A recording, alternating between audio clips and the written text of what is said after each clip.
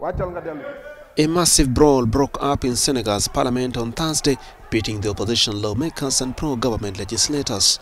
Lawmakers exchanged blows and hurled a chair in the parliament on Thursday over a perceived insult towards an influential pro-opposition religious leader.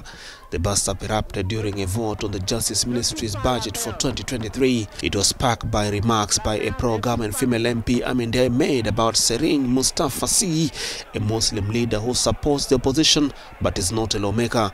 On November 27, she accused him of betraying his word and disrespecting President Macky Sall, according to media reports.